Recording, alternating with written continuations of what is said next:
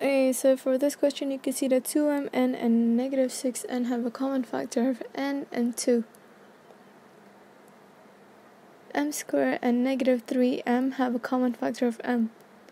So first we'll factorize these out, so it would be 2n bracket m minus 3. So you've already factorized this and this, plus m bracket m minus 3.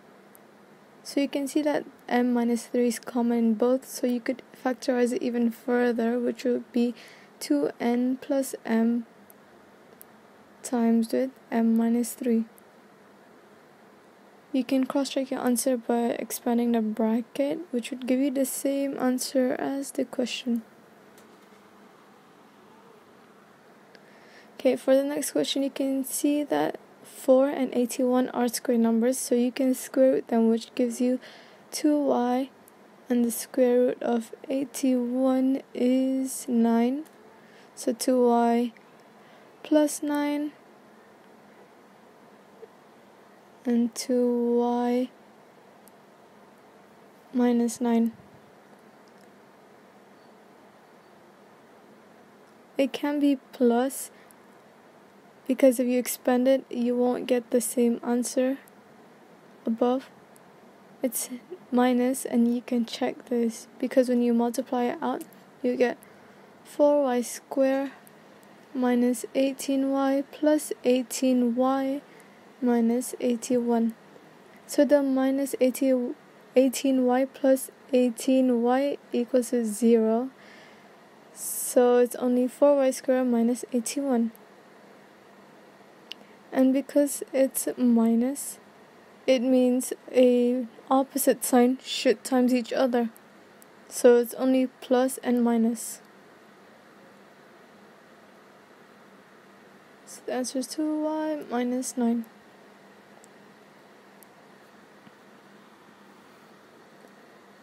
So for the next question, I drew this grid and I wrote down the values. So the values on the left are the ones you times, and the value on the right are the ones you add. So because it's minus 6, we know that the symbol would be minus. And because 8 is a positive number, we would know that the symbol are the same. So I did that and found the answer, because minus 4 plus minus 2 gives us minus 6, and that will give us t minus 4 bracket t minus 2, and you can check your answers by expanding out the brackets again. So for this question, I'm just gonna bring x to the other side, so it would be kx equals to 2m minus x. So I'm gonna bring x to the other side, which would give us x plus kx equals to 2m. So we can see that x is common, so we can factorize that. So x bracket 1 plus k equals to 2m.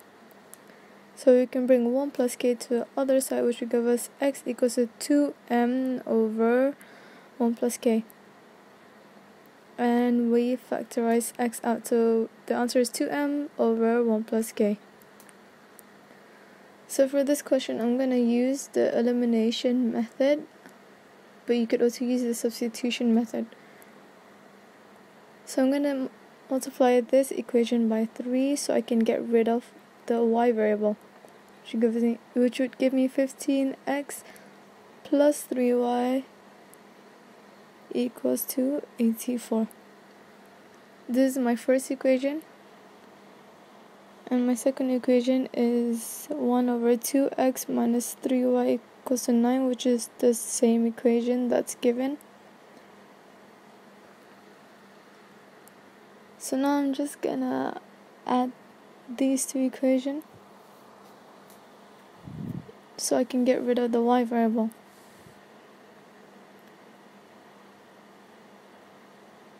But because there are different signs, I'm adding them.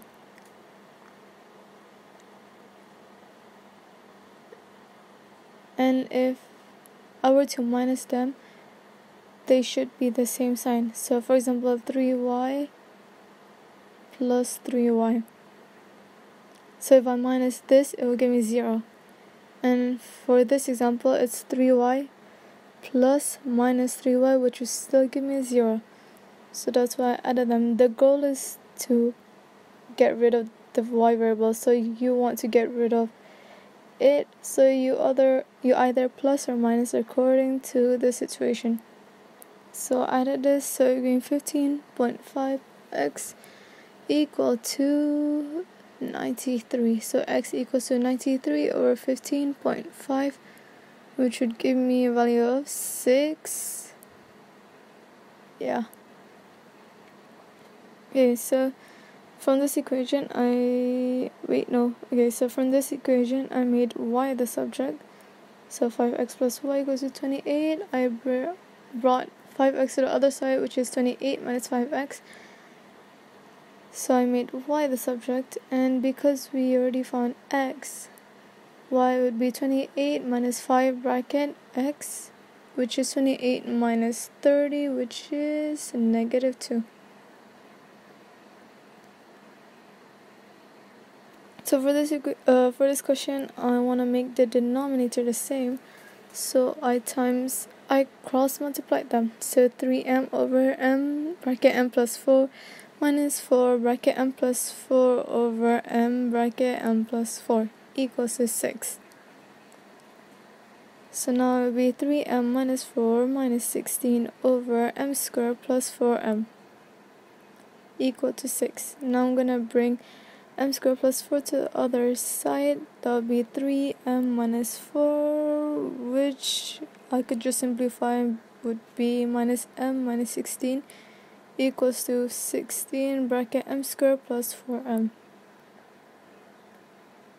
So now I'm just going to expand the bracket, which is 6m squared plus 24m. And now I'm going to bring minus m and minus 16 to the other side, which would give me 0 equals to 6m squared plus 24m plus m plus 16, and these are like terms, so we can simplify them, which would be 0 equals to 6m squared plus 25m plus 16. So for this question, you need to know the quadratic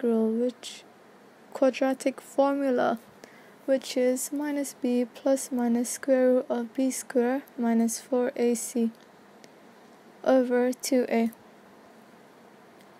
So our a, b, and c are 6, 25, and 16. So it's 6, 25, and 16. So now we're just going to sub in all the values into the formula.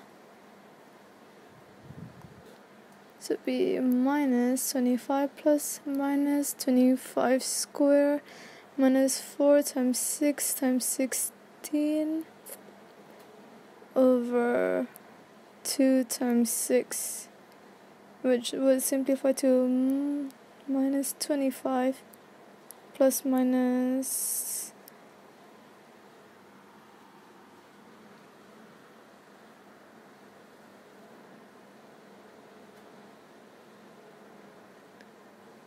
241 over 12. So now we're going to find the value of x, which is minus 25 plus square root of 241 over 12 and minus 25 minus 241 square root over 12. Now you just put this into your calculator to get your values, and remember, you need to give your answers in 2 decimal places because it's in the question. So I got minus 0.789, and because it's again 2 decimal places, I'm going to round it off, which will give me minus 0.79. The same for the other one, which is minus 3.377, which would give me minus 3.38. So our m is minus 0.79 and minus 3.38.